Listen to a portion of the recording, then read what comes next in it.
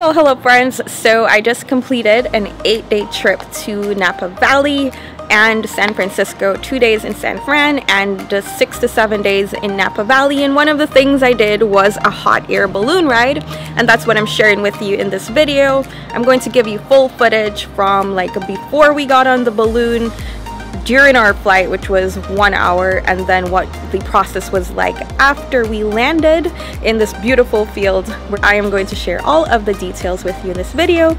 Also check out the full trip if you would like.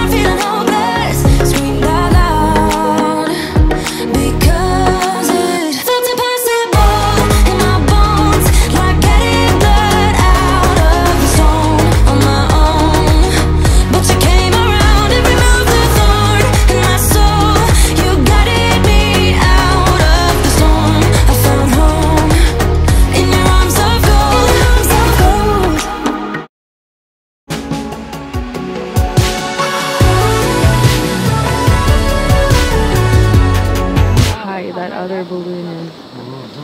Let's go up there. Let's get up there. Oh my gosh.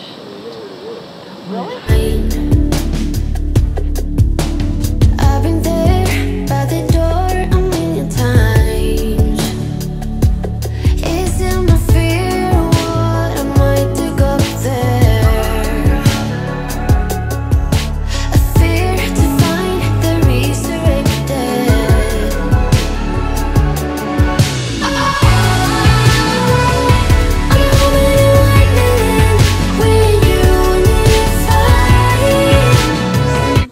Guys, look, they're running to catch our balloon. Coming in for a landing.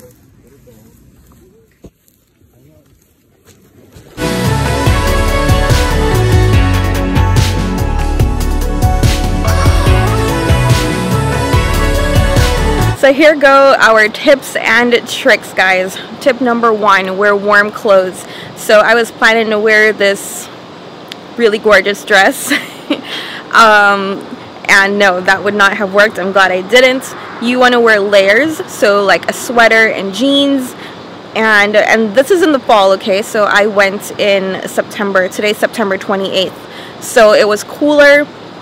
Temperatures were low 50s this morning, so I wore a sweater and my jeans and then a long cardigan over it, and that was sufficient. Once you get into the balloon, it will be warmer because they're literally using hot air to blow this balloon up, right, and keep it afloat. But dress smart. Also, you have to climb over the basket to get into it, and you have to climb out, and it's pretty tall, so you're going to be swinging your legs over, so you don't want to wear like a short skirt, shorts, or you know, anything like that. So dress smart. Next tip, do not wear dress shoes. I pretty much ruined my Jimmy Choos out here. Yes, they are flat. Yes, they are closed-toed, but they were not the smartest thing. Maybe you want to wear like some sneakers or just something that you don't mind getting messed up. And the reason for that is you may have a walk when you get off of the balloon, but we will get to that in just a moment. Next tip, bring your camera.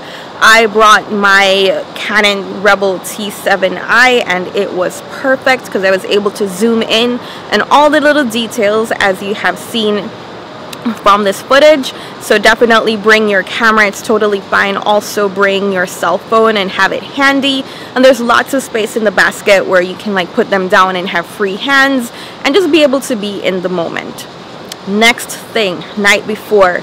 So this balloon takes off at like 6 a.m. in the morning, or between 6 and 6:30. So you don't want to have a long night the night before. You want to get to bed early, don't drink too much. You don't want to wake up hungover and lightheaded and all that.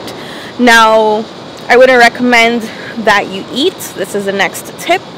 If you get lightheaded or dizzy or nauseous, you know, when you're flying, you're going to be in a basket floating around the air. Things can get a little bumpy. So if you get sick easily, you might not want to eat. However, the company we used, Aloft, they did provide some breakfast options for us. So once we got there, they had like muffins and croissants and coffee and, you know, things like that. I'm actually still there at the site. Alright guys, next tip, prepare to land in the middle of nowhere. So our basket landed in a field. As you could see, it was absolutely beautiful out there. However, I know the ride is like an hour. You're gonna need to block about 3 hours for this whole trip, because where we landed, we had a 1/4 mile walk back to the shuttle that was taking us back to where our car was, and then the drive was about 15-20 minutes, I think, you know, back to our car. So you want to budget that time. We also had breakfast, so that was like an additional half an hour. So it was a lovely breakfast, by the way, and that was a nice surprise for us. We didn't know they were going to provide breakfast, so it was absolutely wonderful to get off the balloon, starving at this point, and then go into a lovely breakfast. We had mimosas and lots of different options available, and that was great. Next tip, leave a tip.